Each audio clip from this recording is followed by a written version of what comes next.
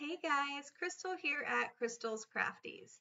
Today's tutorial, I'm going to show you how to make an outline in Inkscape. This outline is really easy to make. It's one simple step, but there's a lot of different things that you can do with this outline. So let's just jump right in and I'll show you how to do it. Okay, so here we are in Inkscape. You can see, let me change the color of this. This is the outline that we're going to make. And then you'll notice I had it on this base and it was a different color before. So you can do it like this. You can have the outline, change that back to something you can see. You can have it filled in. You can have it on top of this. There's a lot of different things that you can do with it, but let's do the basics of how to make this outline. I'm going to delete what I have here and we're going to start from scratch. Okay, so setting up your Inkscape page. When you download it, it's going to have some defaults set in. I have another video that I'm going to link to show you how to download and set up Inkscape so that as you're following along with me, your screen looks like my screen. Okay, so first of all, we want to bring in some text.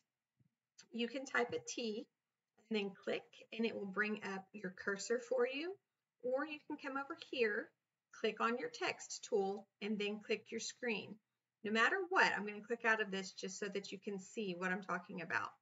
No matter what, after you get your text icon, you have to click on the screen or you won't be able to type.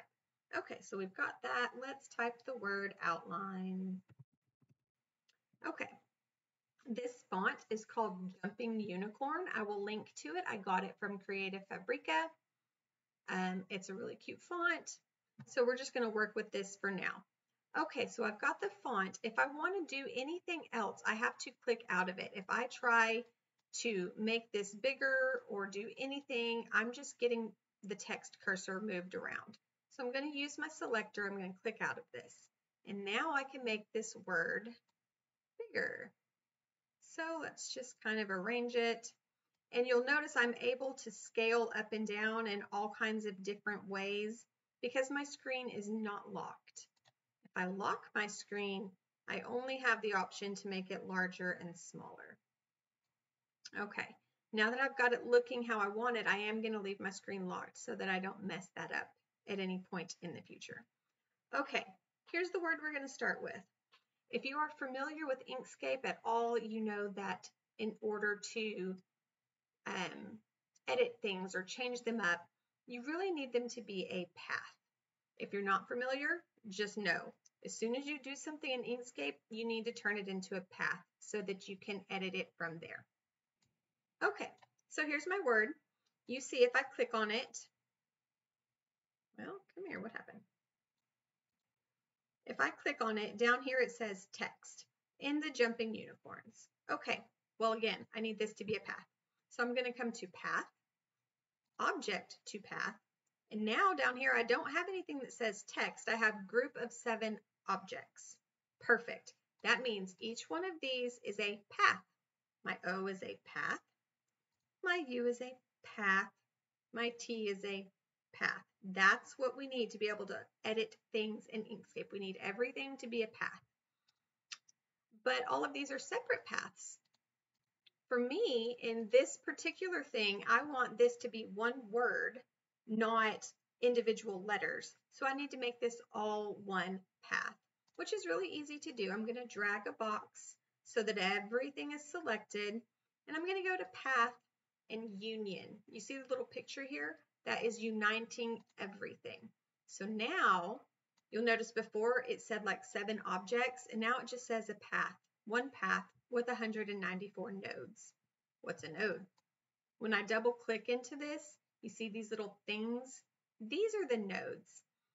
That is for like your cutting machine. If you're using a Cricut, that tells your Cricut where to cut. Okay, so now I have a path. The whole word is one path. Nothing is going to be separate from anything else. This is what I need to create my outline. I'm going to delete this and we'll run through those again really quickly so you can see how quick that all actually happens. So here's my text. There's my word outline. I'm going to unlock this to get it how I want it. Lock it back up. Okay, while it is selected, path, object to path. And then I want to select each letter individually, and I had to double click out of it to get it unselected. Drag my box, each one is highlighted, path, and union. Now I have my one path down here, path with 194 nodes. Great, let's make this an outline. So let's duplicate it. I hit right click and duplicate. You could have also done Control or Command D on your keyboard. Okay, so this is the one I'm going to turn into the outline. This one will be my original text. Okay, I want you to come over here and click on this nodes tool so that we can see all of the nodes that are available. And then I want you to go to Path, Linked Offset.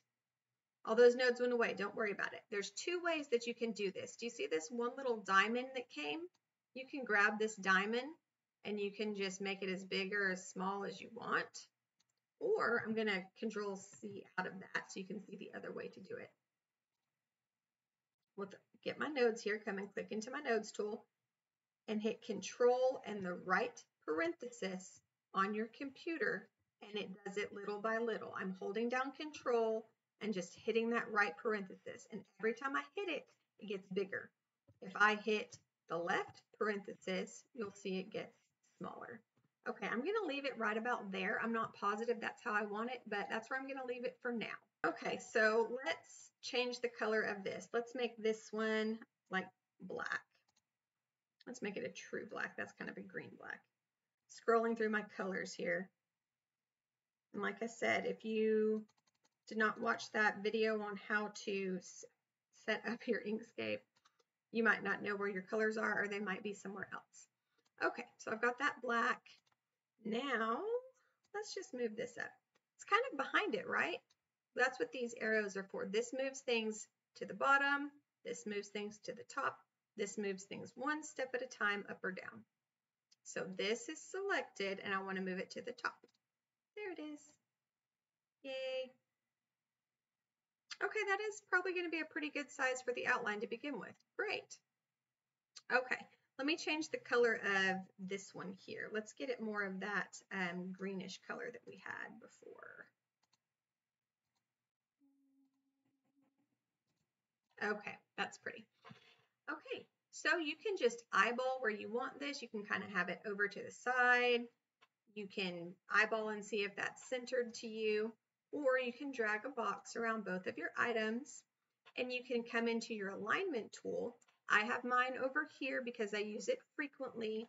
If you don't see it over here,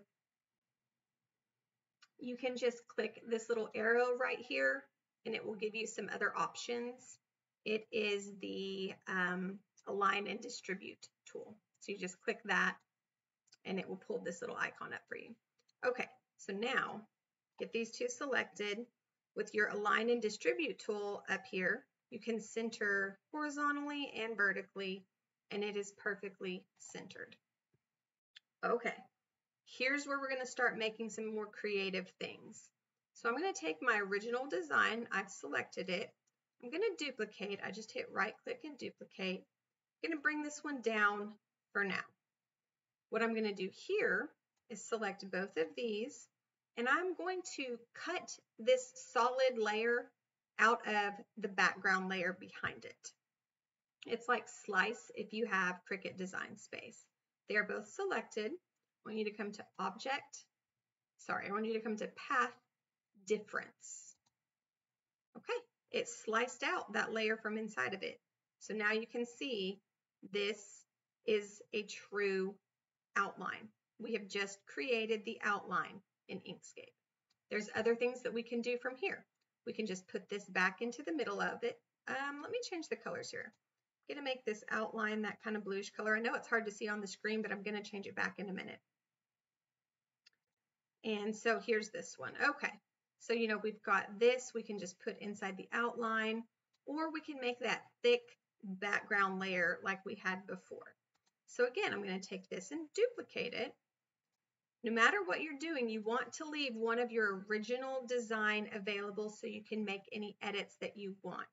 If you edit this and you want to go back and change it, you can't really do that if you don't have your original one available. So here's my original. Let's make this black. So I'm going to come back to my colors over here. And I'm going to make it the outline like we did before, but I'm going to make it a lot thicker. So select my nodes tool, control right parenthesis, make it really thick. Or you could have done that path length offset. You could have done that as well. There's several different ways to get to these features. Okay, so here's this. Now, let me move that to the bottom. You can see that outline on it like I had in the original thing that I had up on the screen. That's not even quite big enough. Get my nodes over here, control right parenthesis, make that a little bit bigger. Okay, there we go. That's looking better. So that's like the original design that I had, but I still have this inner layer that I can come put in here if I want to. So I have got so many different things that I can do with this outline that I just made. And again, it's using the linked offset feature. So let me put these aside, put that up there, make this a color that we can really, really see. I'm just going to turn it black, a good true black. Okay, we're going to offset it one more time. We've got this as a solid path. It's all the nodes in there. I am selecting my nodes tool so that I can see my nodes. I'm going to come to path, linked offset, and I can drag my arrow, or I can control right parenthesis. Either way is going to give me that thick, chunky offset that I want. All right. Then you can change the colors of these things however you want them to be. But that's really all there is to it. I hope you enjoyed it, and we'll see you next time.